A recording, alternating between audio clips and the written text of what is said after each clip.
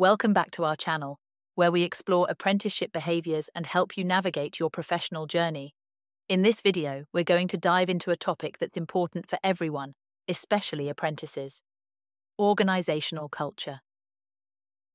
If you are reading the book Apprenticeship Behaviors, Mastering Essential Initiative and Self-Motivation Skills, then you will now be at the Balancing Initiative and Restraint chapter.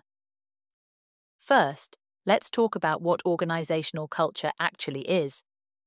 Simply put, the unique set of values, beliefs, and practices define how a company operates. It's like the company's DNA, shaping its identity, atmosphere, and how employees interact with each other and the company's goals. Understanding the organizational culture of your workplace is essential, especially for apprentices, as it can influence your success and growth within the company. Organizational cultures come in many different flavors. Let's go over some of the most common types.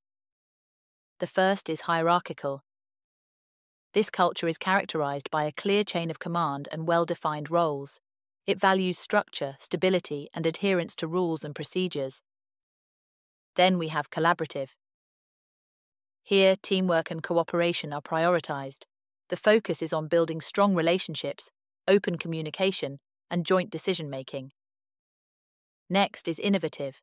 In this culture, creativity and risk-taking are encouraged. Companies with this culture often have a strong focus on growth, change, and pushing boundaries. And the final organizational culture is results-oriented.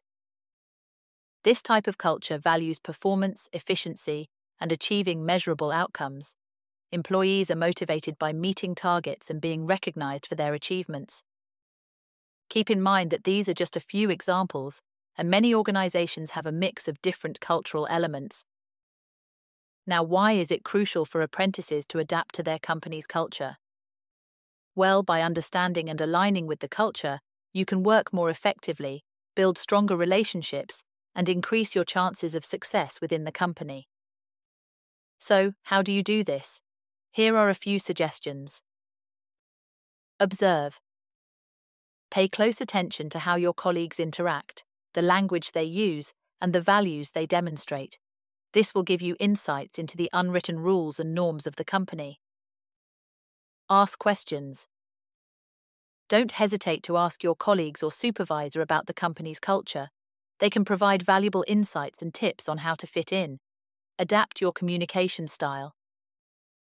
Different cultures have different communication styles, so adjust yours accordingly. For example, if you're in a hierarchical culture, you may need to be more formal and respectful in your communication. Align your actions and goals. Make sure your actions and personal goals align with the company's values and priorities. This will help you become an integral part of the team. Be open to feedback. Listen to feedback from your colleagues and supervisor to better understand the cultural expectations and how you can improve. And that's it. By understanding and adapting to your company's organizational culture, you'll be better positioned to thrive as an apprentice and beyond. If you found this video helpful, don't forget to like, subscribe, and hit that notification bell for more insightful content. Thanks for watching, and we'll see you in the next video.